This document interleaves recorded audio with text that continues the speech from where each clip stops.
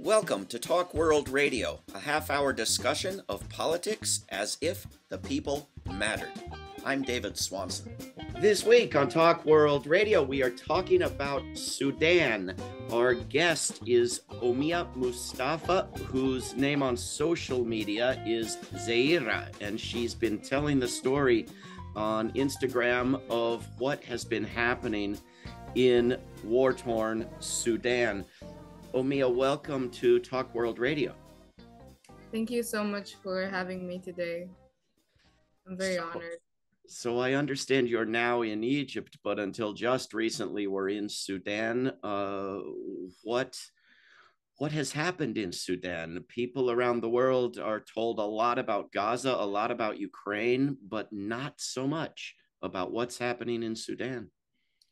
Yeah, actually what's happening in Sudan has triggered one of the world's largest humanitarian crisis in like modern times, as it has been said by many international organizations and news agencies, but for some reason it's not really gaining any attention, and it's very heartbreaking to see. A war broke out in April 15th in 2023 between the Sudanese Armed Forces and a paramilitary group called the RSF, which is the Rapid Support Forces. And this war has basically displaced 11 million people from their homes and killed. To this day, the actual number of deaths is not really reported well. It's heavily underreported, but most of social media and most of agencies say it's around from 100K to 300K, but no one can say for sure how many people have died due to the underreporting of the war in Sudan. It's truly catastrophic, especially that nowadays there are a lot of natural disasters, like a lot of floods and heavy rainstorms that's further displacing people and making life harder for the Sudanese people, despite the conflict that they're going through. And what was your personal experience of this when you were in Sudan? Um, okay, a little introduction. I'm a 21 years old Sudanese girl. I recently graduated. I graduated last year on February, which is 2 months before the war. Um, it was I was working towards my dreams. I was interning at my dream job and everything was going well. And then the war broke out. I remember just waking up to the sounds of bombs and airstrikes and mass shootings, not really registering what's going on. Like, I couldn't really understand what are those sounds until I checked my phone and I realized that something big is going on. So we stayed in my house up until 5 days of like continuous bombing and shelling. That's when we realized that we actually need to go. Like, whatever is going on is not ending anytime soon, and our lives are in danger. This So was we in left. Khartoum? Yeah, yeah, I lived in Khartoum, like the capital city of Sudan, where the war started. Yeah, sorry, go ahead. Um, yeah, so we left to a nearby state, which is called the Jazeera State. We stayed in the capital of a Jazeera State, which a place many, many displaced people went to. Like maybe 3 million people took shelter there after the war started in Khartoum. And honestly, I don't think any Sudanese person came out of their house prepared. Like, I think most of us just took whatever with us and left everything in our homes, thinking we will come back in a week or two. But that never that never happened. We never came back, unfortunately. Because the violence never stopped. It never stopped. And our homes got looted. Everything in our houses, even the bathroom seats, like every single piece of furniture or clothing that we had is gone now. And you know this from neighbors? Yeah, some neighbors who still stuck around up until like 3, 4 months after war, they went in our house and they took pictures of how it looks like now, which is empty, void of anything. On on Instagram, I watched one of your videos and you talk about worse horrors than this. You talk about mass graves. What have you seen? Uh, I personally did not see much as I left only after 5 or 7 days. I'm not sure, to be honest. After the war broke out, and I would say the horrors that I've personally seen were just the aftermath of an attack on a military base. Like I could clearly see, broken vehicles and artillery, and I could see dead soldiers on the ground, their bodies ripped open.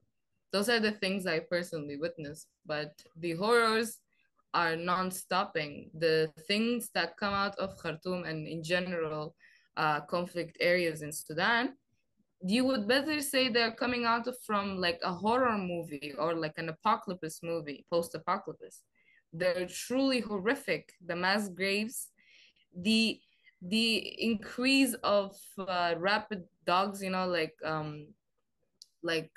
do you call them, stray dogs Yeah. feeding on corpses and becoming violent, and the fact that like birds who migrate from Africa to Europe have taken so long this time to go to Europe, and scientists were like, what's going on? And then they realized they all come to Khartoum to feed on corpses over there.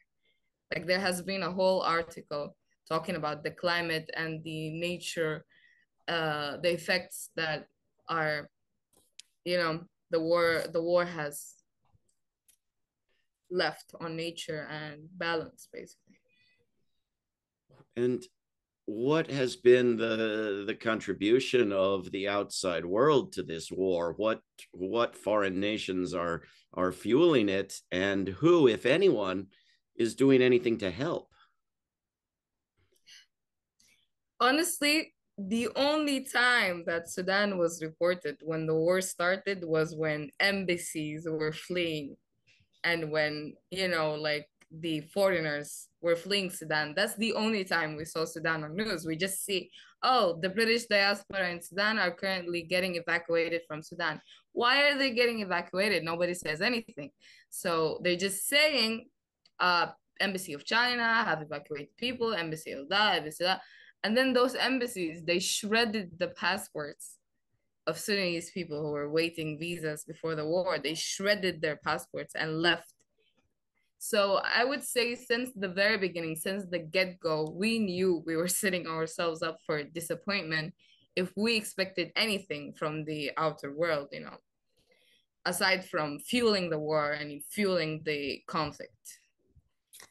And then months later, we started to see some aid coming from some countries like Qatar, Turkey, sending airplanes filled with aid, but we did not see anything tangible on ground. We don't know what happened to that aid. And then the countries that are contributing to the basically fueling the war, I would say the number one actor is the United Arab of Emirates. Yeah. They have been supplying the RSF, the Rapid Support Militia, they've been supplying them with weaponry and setting up camps on the western borders of Sudan with Chad. They've been setting up camps on Chad basically to facilitate aid to the RSF, sending them drones, advanced weaponry, weaponry in general. They airlift the injured fighters and they treat them in the UAE. And the source of all of this is gold, basically, like gold. They're smuggling gold out of Sudan as well and sending it to the UAE. And another actors, we heard that Iran is supplying the army, but we also it's not spoken about as much as the UAE's involvement, basically. Like I would say the UAE is the main actor from my own understanding as an international relations student. And not so much for the weapons sales as for grabbing gold. Yeah. And this was your dream job, your internship, your studies was international relations. I graduated from the Faculty of International Relations and Diplomatic Studies, and I was interning at the Higher Academy of Strategic and Security Studies. and now you're seeing an absence of international relations. What has the United Nations Security Council, the United Nations General Assembly, the International Court of Justice, what has any international body done?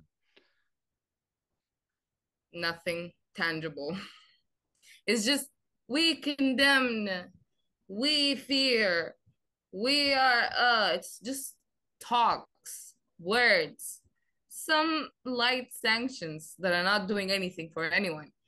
And they always fail to address the actors that are fueling this war. They fail to condemn the UAE. They fail to condemn the RSF for their crimes against humanity, for their genocides. Do you know that in a single city, in a single region in Sudan, the RSF killed over 30,000 people? In an act of ethnic cleansing, they were killing this tribe, which is non-Arab tribe. They are an African indigenous tribe in Western Sudan, in Darfur. They killed every male. They buried them alive and they shot at them. But almost all of these, international organizations, the security councils, they fail to address those things. They fail to address the genocide and the acts of ethnic cleansing that are going on. And they fail to mainly address the UAE. Like, we don't want to condemn them. We're worried. We don't want these, empty words. They do nothing for us. They're just words.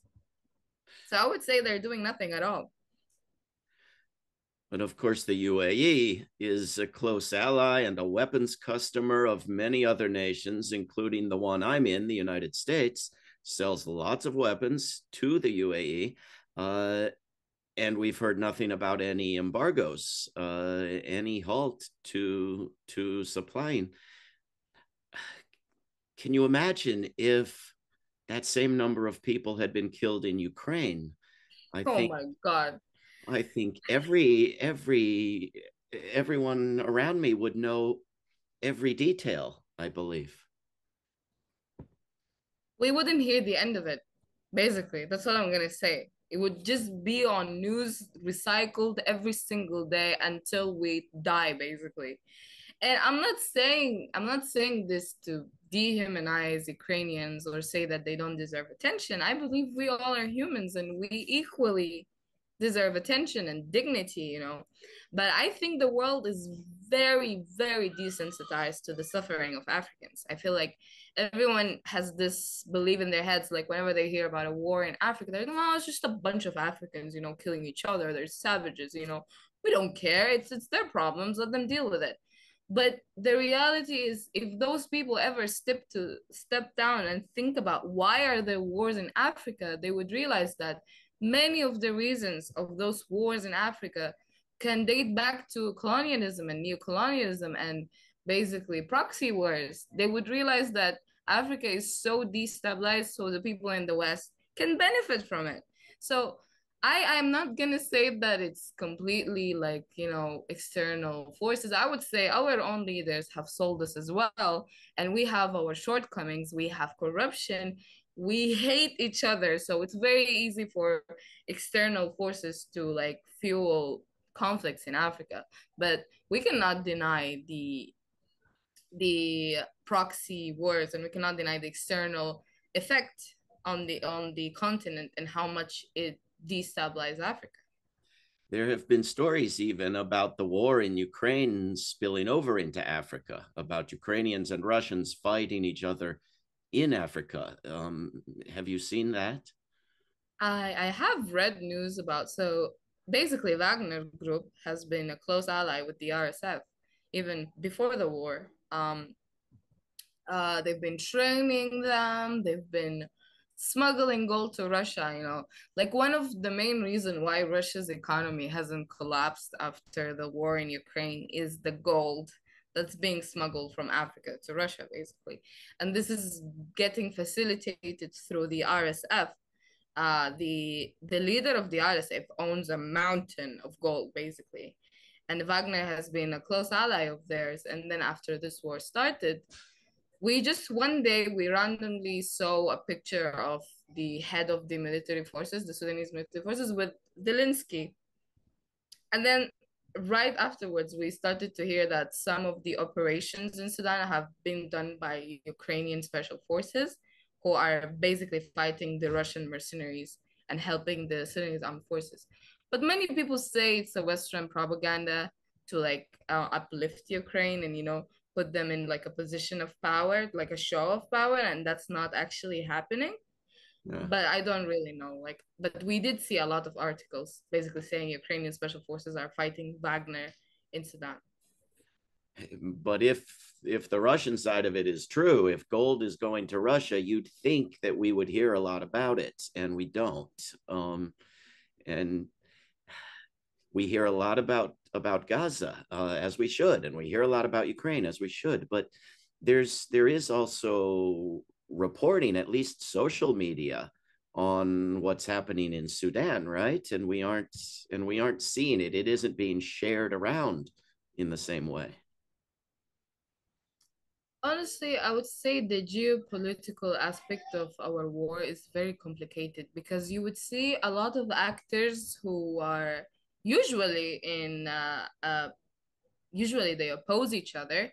They don't link with each other. They don't make alliances, but somehow in the war in Sudan, they are at the same side. So what is going on? Like, for example, Wagner, Russia. Like, I know Wagner is like an independent company, but is it really? I don't know.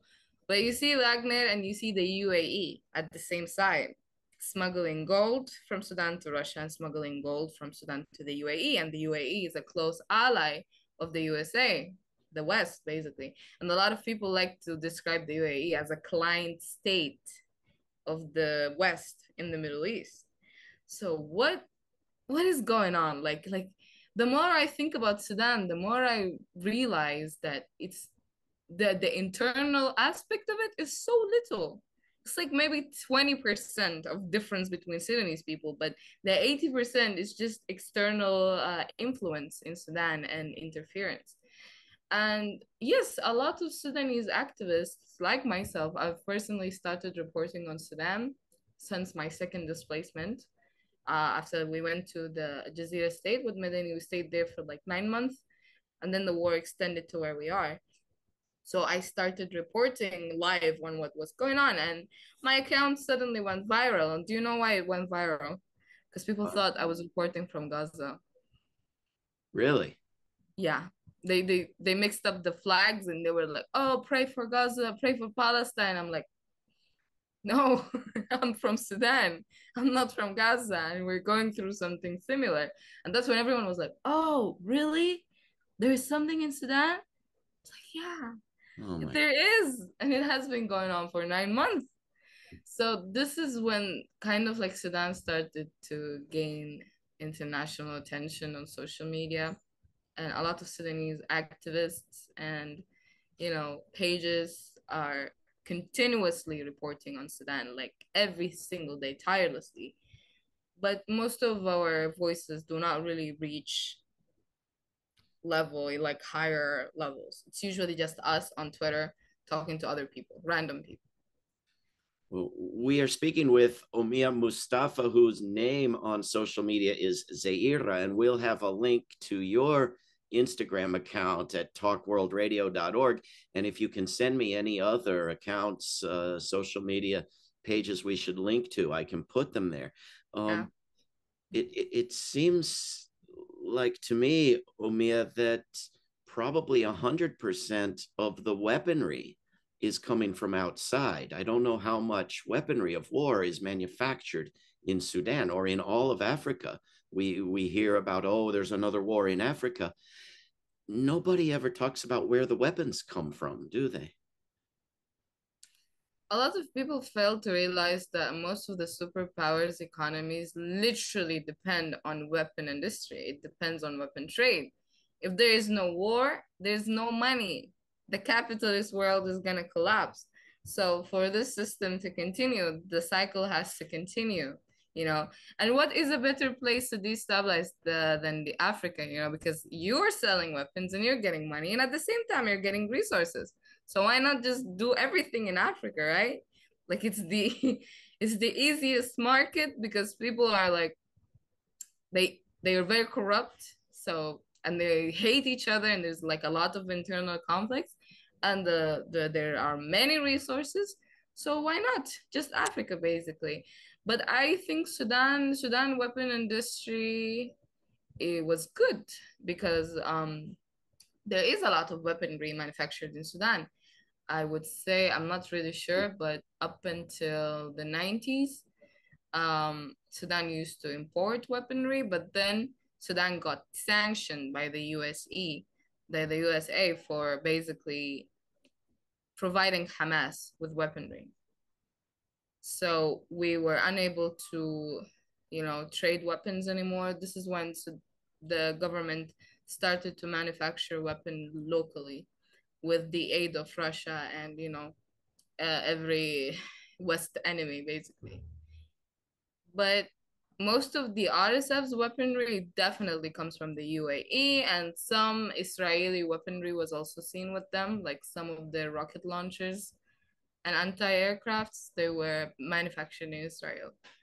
And a lot of people don't know, are they, you know, together, or did they just buy it, or are they aiding them, and actively helping them? So yeah, a lot of questions. Quite a mixture of allies on both sides. Like I said.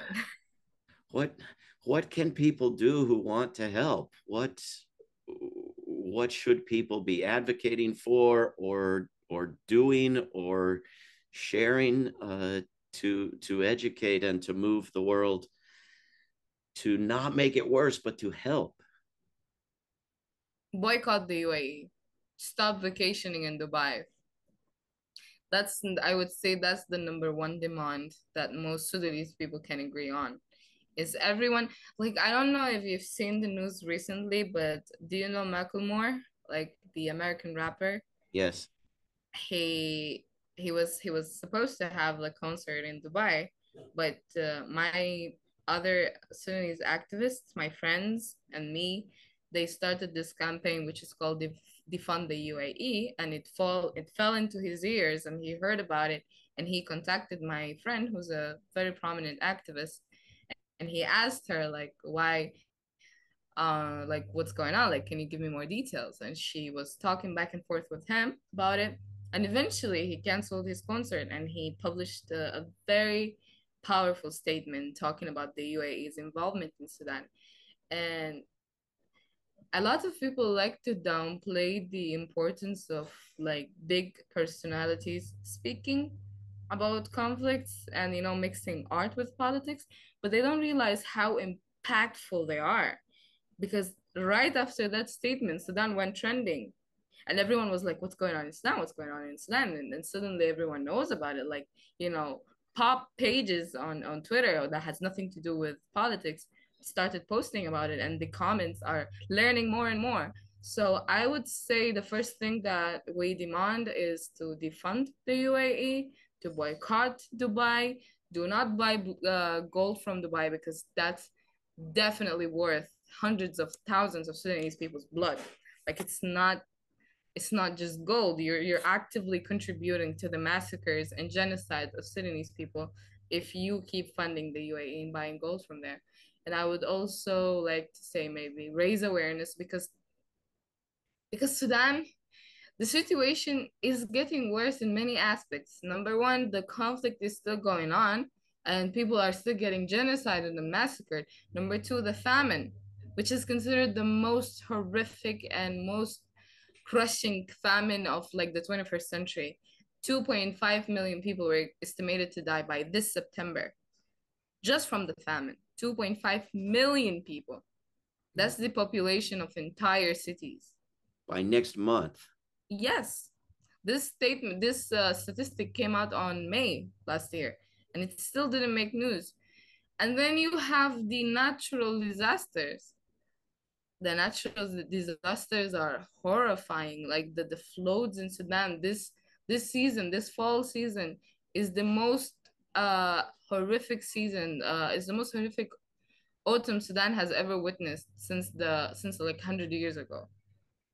Yeah. The floods, the waterborne diseases, And there's no healthcare system already. It has collapsed due to the war. So Sudan, the Sudanese people are just enduring like circumstances and situations that most people wouldn't even be able to fathom. Like you're not just uh dying in a war, you're dying from famine, and you're dying from natural disasters, and you're dying from epidemics and pandemics of many diseases.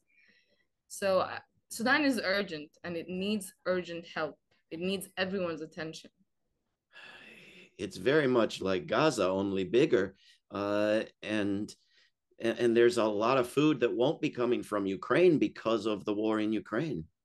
Yeah, you used to import a lot of seeds, flour from Ukraine. It used to be our main source. And is No, that stopped?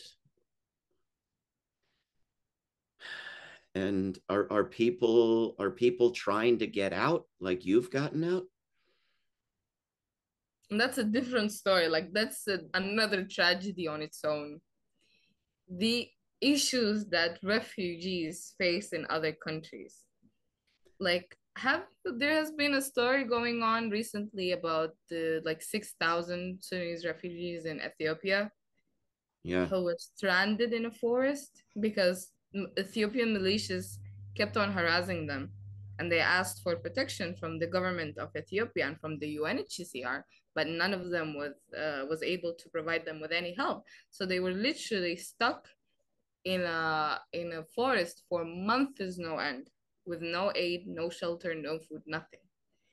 And every single day, the like a lot of like mercenaries and militias would come harass them, and they would shoot at them and kill like two, three people daily.